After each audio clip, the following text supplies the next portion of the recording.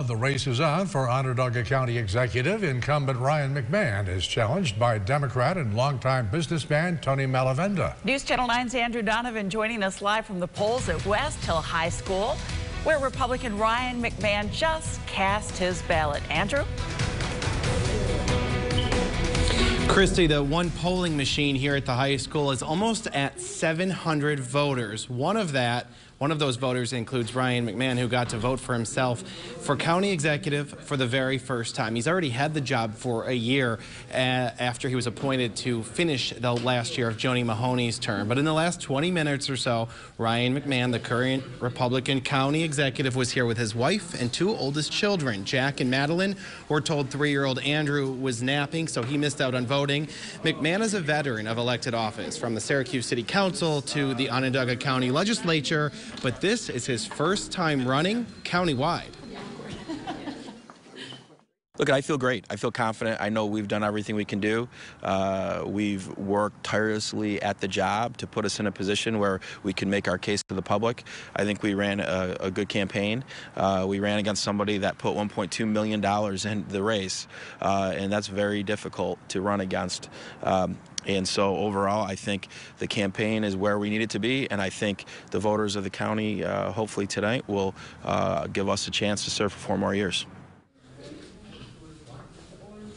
McMahon will end his night at the Embassy Suites near Destiny, USA. That's where the Republicans are headquartered tonight. I'm heading there next for 6 o'clock, but the Democrats will be at the Holiday Inn in Liverpool. That's where News Channel 9's Josh Martin is, covering the Tony Malavenda and the Democratic campaign. Josh?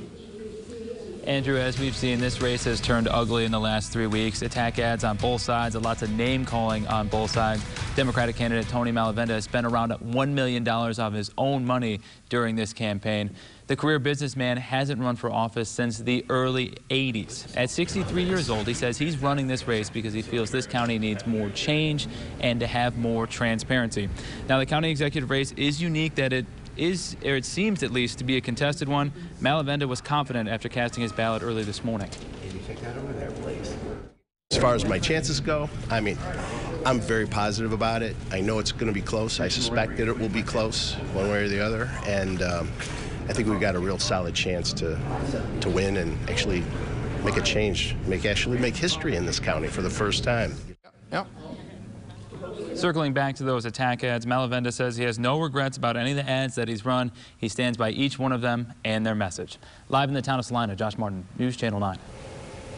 All right, thank you, Josh and Andrew. But those are not the only big races. We're keeping a close watch on this election day. And we want to stay in Onondaga County with a battle for the district attorney seat. News Channel 9's Jeff Kulikowski is tracking that and other key races in Central New York. And Jeff, DA Bill Fitzpatrick, often rarely challenged in past races. How's this one shaping up? Well, Christy and Rod, I think it's safe to say that this would have to be a real upset to unseat this longtime, really entrenched district attorney. However, not just one, but 2 candidates are actually trying to do just that. Democratic challenger Chuck Keller, all the way on the end there, has been a defense attorney around here in town for about the past 2 decades. Also in the fight is Gary Levine, who's running on the conservative and independence lines. He unsuccessfully challenged Fitzpatrick for the GOP party nomination. Unsuccessful there, picks up the endorsements of conservative and independence parties. Bill Fitzpatrick in the middle here, looking for his 8th term, having first been sworn in back in 1992. Now, let's travel west to Cayuga County, where another longtime district attorney is looking to keep his seat. John Boodleman, finishing his 3rd term, 12 years in the DA's seat out there, nearly 3 decades overall as a prosecutor. Thomas Turturro is a local defense attorney who is running on the Democratic line, looking to become Cayuga County's new DA. Let's swing back to the east, where we have a race for Oneida County executive. Incumbent Republican Anthony Picente is looking to win his 4th term. He was appointed to the position in 2006, then won election to full 4-year terms in 07, 11, and 15, making him now the longest-serving executive in that county. His Democratic challenger, Michael Hennessy, no stranger to politics. He served as Oneida County legislator for 3 terms. And that's not all. We have much more we're following, including the race for Onondaga County Comptroller, where incumbent Republican Matt Beadnall is facing a challenge from political veteran Marty Masterpole, who's currently the city of Syracuse auditor. Christy and Rod. All right, Jeff, thanks very much. Now, a few cities also holding local elections tonight. The city of Fulton looking for a new mayor because Ronald Woodward Sr. is retiring at the end of this year. 4 candidates are competing to succeed Mayor Woodward: Democrat Daniel Farfaglia and Republican Dina Michaels, as well as Ethan Parkhurst and David Weber. And for the 4th time, current Mayor Mike Quill and Republican Tim Lattimore are squaring off in the race for mayor of Auburn. Lattimore served as mayor from 2004 until 2007 when Democrat Mike Quill took over the office.